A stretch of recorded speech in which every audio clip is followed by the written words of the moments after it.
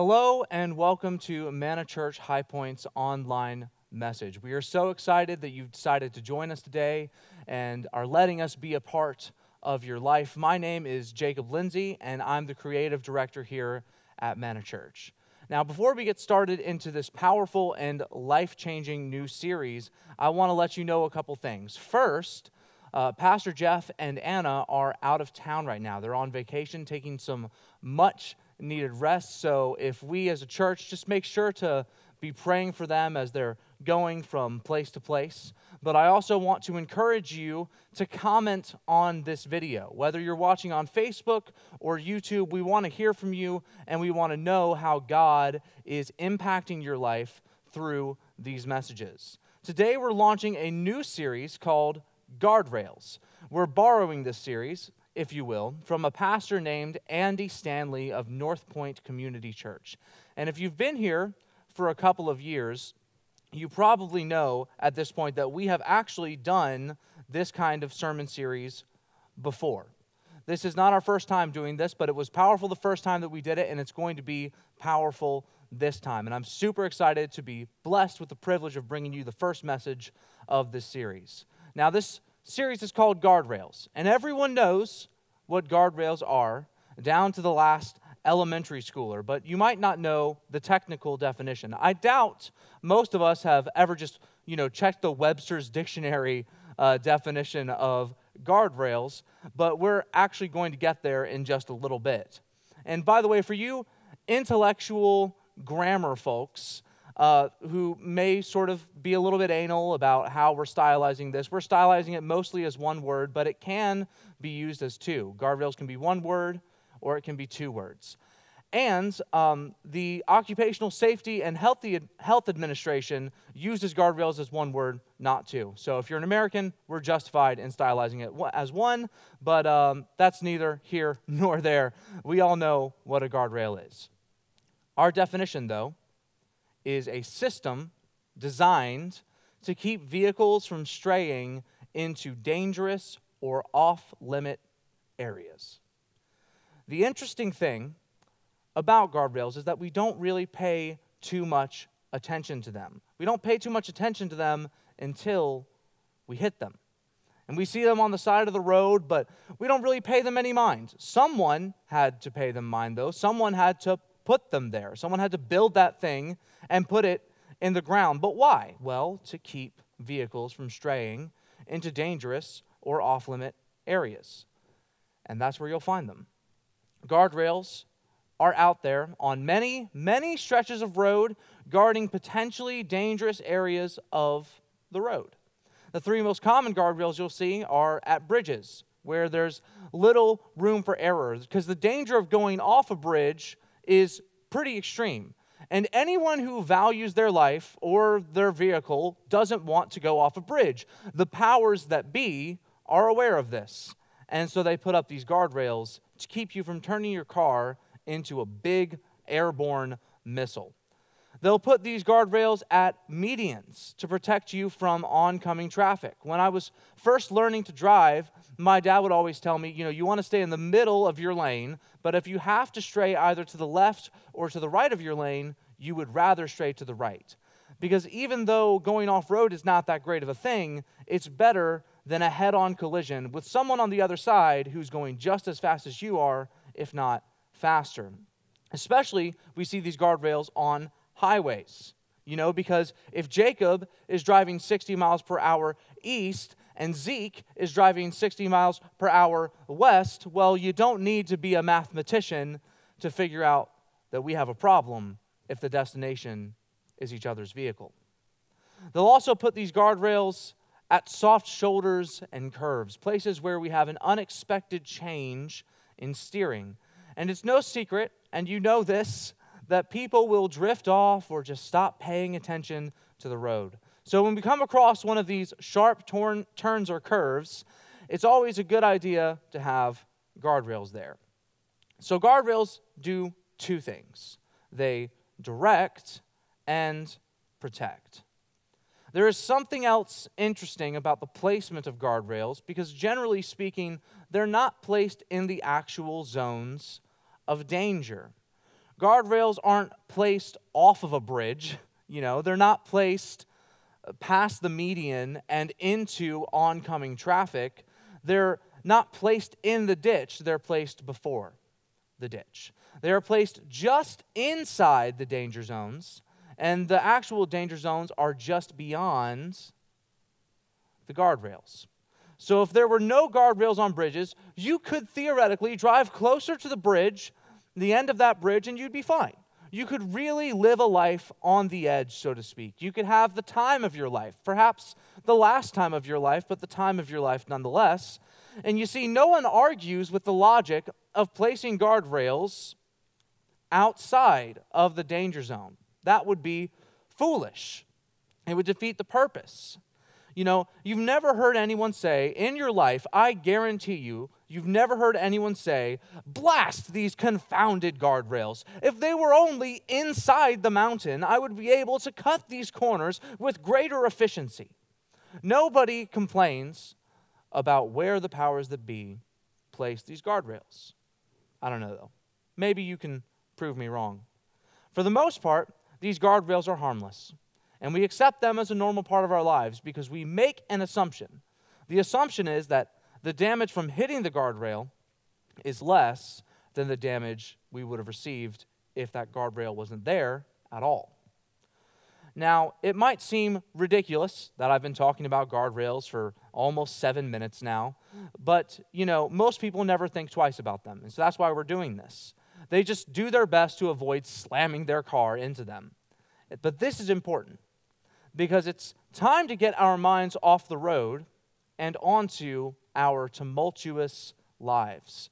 For the next several weeks, we are going to talk about establishing guardrails in various arenas of our lives, guardrails that are so strong and established that when we bump against them, they bother our conscience. We take these physical guardrails for granted, and we do that because someone else placed them there. But throughout this introduction, I've used this delegation, the powers that be, and these workers, planners, and architects have placed guardrails in places because it's their job. There are no such workers when it comes to our spiritual walk. You are the worker. You are the creator. You are the architect of your own guardrails. And the goal with this series is to help you develop guardrails in your life that are so strong, once again, that when you bump up against them, it bothers your conscience. And the reason this series is so important is because if we're being honest, your greatest regrets probably could have been avoided if you had some guardrails in place for your health, maybe even for your time. And if you think of it in terms of driving, that ditch that you went into, that cliff that you flew off relationally, however you wish to describe it, your greatest regret could probably and would probably have been avoided if you had some guardrails financially, morally, relationally, in your marriage, in your parenting, in your whole perspective on authority, whatever it might be. But if we're not talking about guardrails anymore, physical ones, but instead spiritual ones, we need a new definition. So here's our spiritual definition for guardrails. It's this: your personal standard of behavior. That's capital your. Personal standard of behavior that becomes a matter of conscience. A personal standard of behavior that becomes a matter of conscience. Now, the real reason I say a matter of conscience is this. In driving, as I said before, the whole idea of a guardrail is that there's some damage when you hit the guardrail, but it's better than what you would have dealt with if the guardrail wasn't there. So what we need to develop are standards of behavior or behavioral practices that you are so committed to as an individual that when we violate them, it bothers us. That we would feel guilty and that our guilt level would be so associated with these guardrails that you've established in your life, whatever area of your life that may be, that these would be like personal guardrails, and they're not for everybody. They're for you. And that's what we mean when we talk about this. It's a personal decision you'll make as it relates to your marriage, a personal decision as it relates to your finances, a personal decision as it relates to your friendships and how you conduct yourself and dating and all of that. A personal decision that informs or ignites your conscience. The interesting thing, though, and the challenging thing for us is that no one can build your guardrail but you. You hear what other people have to say. You can adopt other people's guardrails. You can go, oh, Jacob, that's a great idea. I think I'll do that too. But no one else can do it for you. Only you can create your own guardrails. And as a matter of fact, we can't even look at culture and society and social norms to try to help us create these guardrails, because the uniquely challenging thing here is that culture doesn't promote guardrails. When we go to culture for advice, we're met with empty platitudes and suggestions. Culture is content with a painted line. And painted lines are fine. But there are areas of your life where we need a little bit more than a thinly painted white or yellow line. I don't know if you've noticed, but people tend to cross these lines all the time. I mean, of course, you've noticed we drive on the same roads. I don't need to explain how people do this, but we should talk about the lines that our culture has given us, that even we as Christians will routinely drift past. How about alcohol? We're told to, our culture tells us to drink responsibly. A great suggestion. I think everyone can agree that we shouldn't drink irresponsibly. It's not a guardrail. It's a thin white line. And it's a line that most people who drink can admit they've crossed before. Problem is, most of us know that line is there, but at some point we all inch our way up to it, and we stop to care. We stop and we don't really care. We just kind of inch our way up to it, and before you know it, swoosh, off the bridge in the danger zone. Or what about sex? We talk about young people, young adults, middle schoolers, high schoolers, college students, that very wide and general age range. Our culture wants to tell them when it's appropriate for them to have sex. And that's a nice and good thing to do. As a culture, as a society, we should care about when people have sex. But what does culture say? They say, wait until you are ready. And I like to imagine this conversation, Are you ready? Well, I think so. Well, baby, I was born ready, and if you keep thinking about this conversation, it just kind of makes me laugh. This idea of, well, when do you think you'll be ready? I might be ready in 3 weeks. Okay, well, let's pencil that in. Today is February 5th. Okay, so 3 weeks. All right, let's go ahead and put that in, because when you're ready, I know I'm going to be ready. I was born ready. So whenever we're ready, we'll be ready, And maybe this isn't funny to you. Maybe you don't find me making light of this all that funny, but that's exactly what we're talking about. These kinds of platitudes are not enough to live a life in line with God's word. They're not enough even to just protect ourselves. Saying something like, wait till you're ready is about as useful as a thin white line painted in a mountain, a curvy road up on the mountains. Again, how do you know? How do you know when you're ready?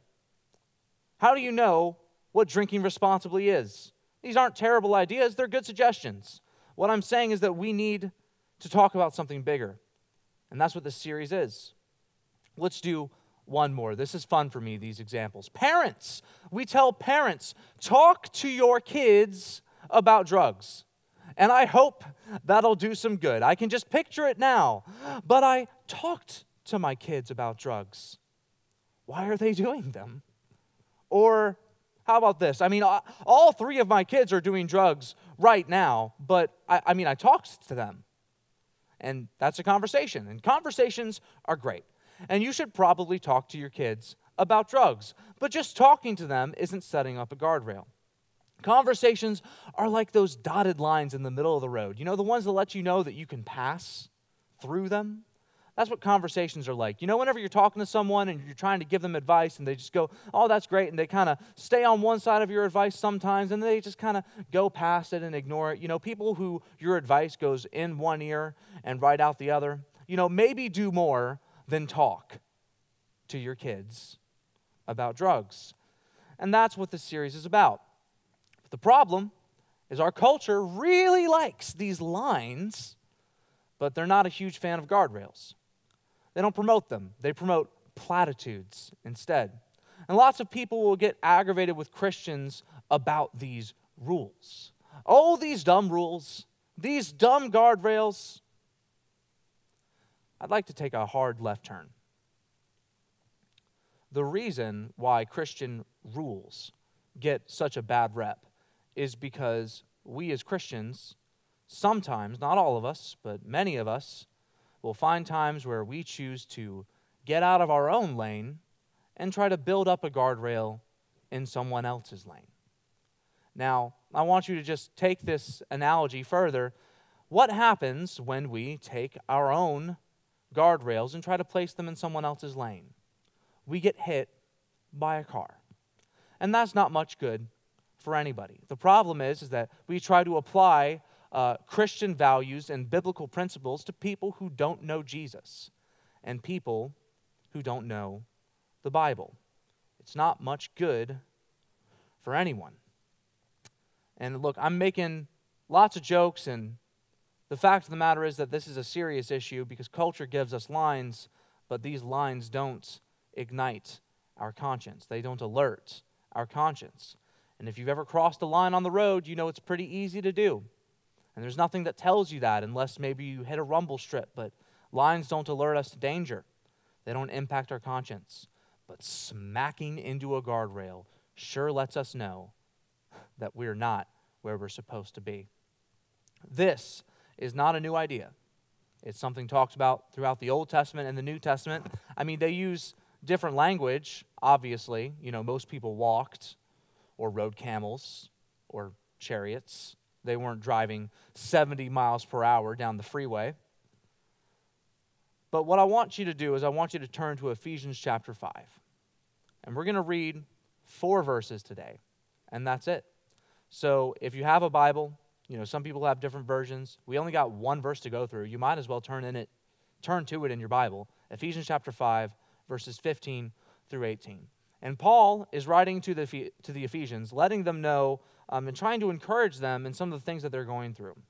Their culture was full of sexual immorality, things that would make even people by today's standards kind of shudder.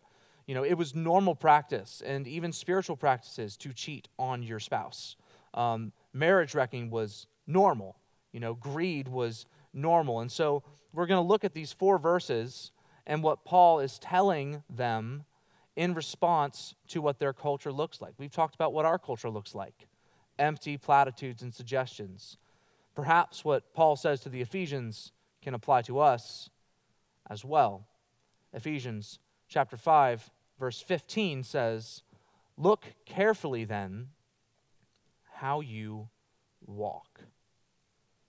Now that word "then" is there because Paul has been addressing several other things: sexual immorality, crude talk, covetousness, and idolatry. And he tells us to be careful, which really just means not to be careless. I've said this in a couple different sermons. One of the best ways you can learn about what a word means is to also learn the definition of the word's opposite.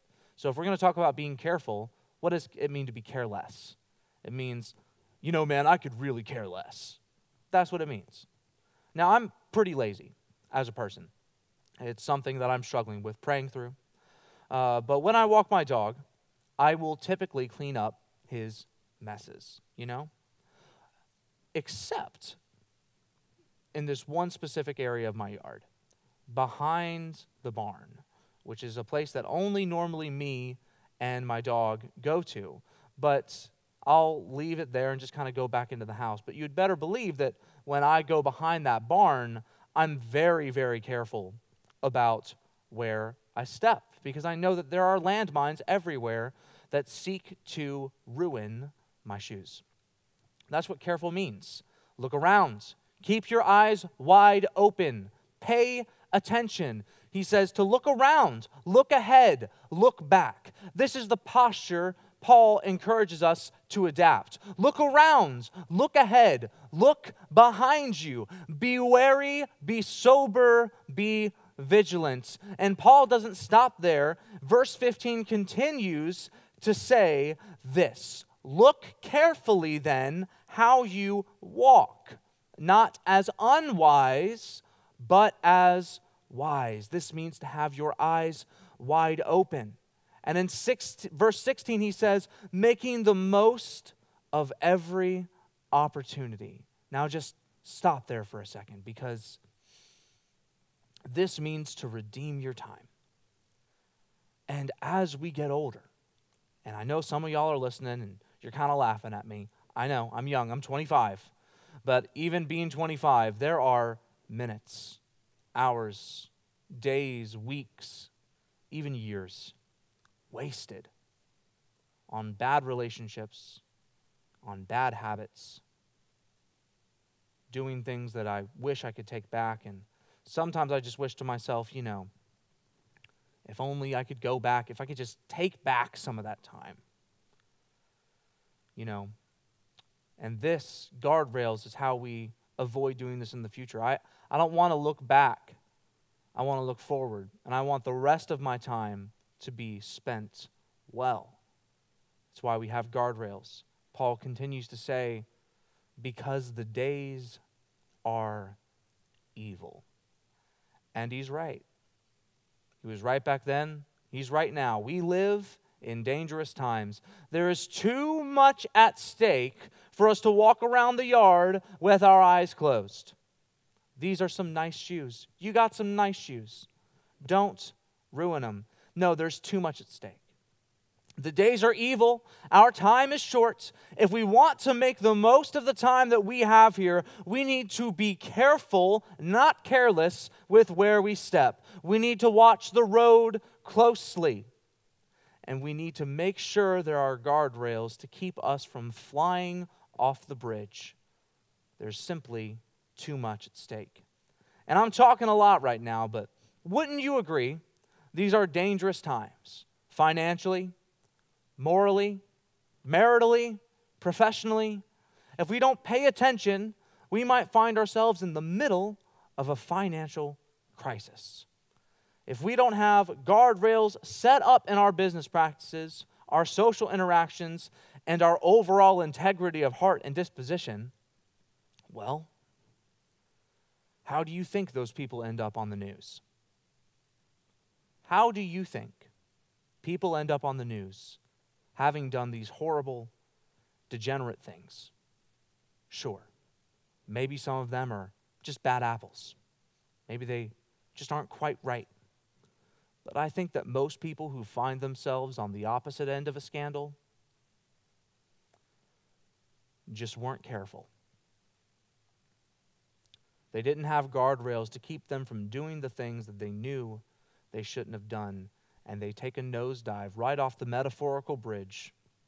Maybe they're walking their dog at night without a flashlight. Not a good idea. Trust me. The point is that hardly anyone ever sees it coming. That's the thing about pride. It comes before a fall.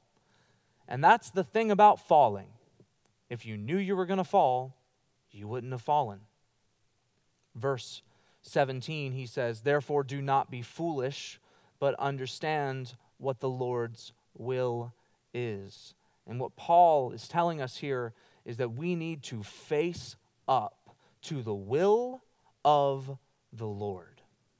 Quit deceiving yourself.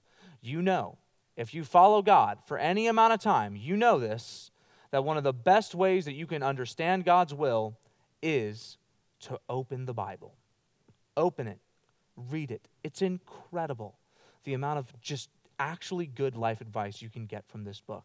If for no other reason, open the book, because if you're struggling with something, someone in the Bible has struggled with exactly what you're struggling through. And here's the crazy thing. You can either learn from their failure or you can learn from their example, because both things are in there. And God is speaking through the Bible. It is a living and active word, sharper than any two-edged sword. So if you are trying to know God's will and understand His will, as Paul just recommended we do, open the Bible. Because your heart needs to be examined by the Spirit of God. And the question we should all be asking ourselves right now when we're talking about danger zones and we're talking about foolishness and being careful where we walk, the question we should be asking ourselves is where? Where are you flirting with disaster? How are you entertaining foolishness? When was the last time your mouth really almost got you into trouble? When was the last time you deliberately put yourself in the way of temptation? What is something right now that you are justifying to yourself that you know is unjustifiable? What kinds of games are you playing to get just a little more satisfaction? How are you sacrificing your integrity on the altar of feeling good? You know, only you know. Only you know the places that you're dancing on the edge of disaster. And I hope your conscience is talking. I hope the Holy Spirit is talking to us all right now. Are we over the line? Should there have been a guardrail in this unexpected turn? I think we're already, and that we've already, had some near misses. Come on. It's time to wake up. I've talked about a lot of categories: marriage, relationships, drugs, finances, and business, but I want to give you a very specific example. Actually, Paul wants to give us a very specific example of some practical guardrails. Ephesians chapter 5, verse 18, this is our last verse, says, "Do not get drunk on wine, which leads to debauchery." Now, before I tell you what those words mean, I want you to hear what he's saying. According to Paul, the problem is not the getting drunk part. It's the debauchery. It's what getting drunk leads to, and it leads to debauchery. Being drunk is the guardrail. It's not quite the danger zone, but it's close. Hitting it should be a problem. If we're following the logic of these guardrails, when you hit this one, there should be an alarm going off in your head. Your conscience should be alerted. And you should realize, I'm on the edge of disaster. I'm on the edge of something bad. I'm about to run off. And by the way, this isn't me talking. This is the Bible. This is Paul. This is God. This is the word of the Lord, canonized in Scripture, that God has faithfully delivered to His people for reproof, correction, and edification. The problem that we deal with, many of us, is that for some of us, hitting that guardrail is the highlight of our night. It's the highlight of our week. Hitting that guardrail is actually our goal. But it should be setting something off in our hearts and alerting our minds that we're flirting with disaster. For some of us, getting drunk is a nightmare and an addiction. For others still, it's about to be. We're not there yet, but one day we find ourselves there. The thing is, no one ever sets out with the mission of becoming an alcoholic. No one wakes up one day and decides, this is my new thing. It's a process of running past white and yellow lines where guardrails should be, and then one day we decide that we'd rather just drive off-road full-time, because how on earth am I going to find my way back to the road? Then one day, we wake up. It's not just unhealthy behaviors, it's who we've chosen to be. It doesn't happen overnight. Sometimes it takes a lifetime. Sometimes it takes a year. But it's funny. How long will let the enemy backseat drive for us before we eventually just pull over and go like, hey man, can you drive for a bit so I can take a nap in the back? And so I know probably many of you are wondering this question. Some of you are thinking, is he going to say that getting drunk is a sin? Oh, I hope he says that getting drunk is a sin. Others of you are thinking, is he saying that getting drunk is a sin? I hope he doesn't say that getting drunk is a sin. And that's the question. Is getting drunk a sin? The answer is, it's foolish. That's all I'm going to tell you. It leads to debauchery. The word debauchery means extreme indulgence that results in the loss of control. And that's what we're talking about, letting someone else take the wheel. And that can be alcohol, it can be lust, it can be greed, it can be anger, it can be stuff or food. And we need guardrails to keep us from getting to the place where we hand over control to someone or something else. The next part of verse 18 says this. Paul says, instead of debauchery, instead of drunkenness, instead be filled with the Spirit. And God wants to play that role for you. So as you reach for the remote, head to the fridge, text her back, order that second drink, you bump into a guardrail. And he whispers in your conscience, Come on, man.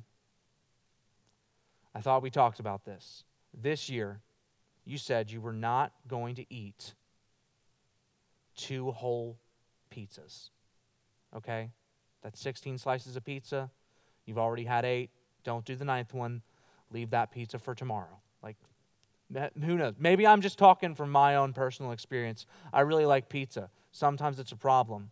But I want you to realize this very sobering fact. It's that no one plans to mess up their lives. No one plans to wreck their car. We just don't plan not to. Nobody plans financial ruin. Nobody plans to get evicted. No one plans to lose their car because they can't pay for it. Nobody plans a violent marriage. No one ever goes, oh, I'm so excited to get married. Y'all better wait. This is going to be one for the history books. The worst marriage of all time. What an exciting thing. I'm going to be the worst husband anyone's ever seen. I'm going to be vicious to my wife constantly. No one ever wakes up with the plan of being a horrible spouse. No one ever plans to get involved with someone who's married. No one ever plans to fall in love with someone who abuses them and mistreats them. And no one certainly ever plans to get addicted to alcohol or to drugs or to cigarettes. Nobody plans for these things. Guardrails are how you plan not to. So please, don't insult yourself by saying things like, I have faith that God will take care of me. He's trying. And you are here today because He brought you here to listen to this. And God is encouraging you to set up guardrails in your life. It's not the first time you've been warned, and it's probably not the first time that you flirted with disaster and justified it away in your heart. So don't say, I'll be careful. This is how you be careful. Scripture tells us that the heart of man is deceitful and wicked above all things. Who can understand it? So if your spiritual walk through life is like a car, okay, and your heart is the one behind the wheel, you can't trust your heart to be careful. You need guardrails. Your heart and your inclination are to sin. That's just part of who we are as human beings. We need guardrails. We can pray through it. Yeah. We can try to pray it away. But it doesn't hurt to just have some common sense. Establish boundaries. Establish parameters for your behavior. Establish guardrails in your life. And the added benefit of this is that, yes, guardrails protect us from something on the other side that would have been much worse than hitting the guardrail, but they also direct us. They protect and direct. And you will find it so much easier to discern the voice of the Lord in your life when you establish guardrails. You would be amazed. In the weeks to come, we're touching on friends, money, marriage, the like. But as we conclude, I want to ask you a question. You know, at the beginning of the sermon, I told you guardrails are personal boundaries you need to set for yourself. This series is not going to change your life unless you take a hard look at yourself. You need to ask yourself a question. What do you need to face up to today? Where are you flirting with disaster? How have you justified blowing past the white line?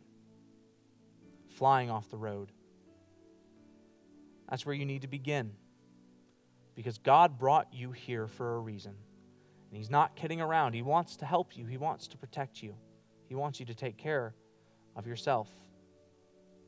And I know you're thinking of something. It's time to face up to the problem. I know you're thinking of something. I am too. It's okay. That's why we're here. I want to encourage you to come back here next Sunday, whether online or in person. I want you to come back here next Sunday and the Sunday after that so that we can work together to protect our own hearts. No one else is going to build your guardrails for you. So listen, if this is your first time joining us, we would love to talk to you. Go to our website, hit the Connect tab, follow the prompts. We want to talk with you. We want to put resources in your hands. And God, in this life, we should not be walking with Jesus alone. God designed you for community. And God designed His church so that you would be supported and encouraged in the faith. Even if you've been joining us for years, please, you're our spiritual family. We want to hear from you. Comment on this video and go to our website. Manna Church, I love you so much. I want to thank you for joining us today. If you've made it to this point, I want you to know that God loves you. He is proud of you, and He's working in your life. Even when you don't see it, God is still working for you and in you and all around you. I cannot wait to see y'all next week as we continue this amazing series. God bless you. And now I know that this is the good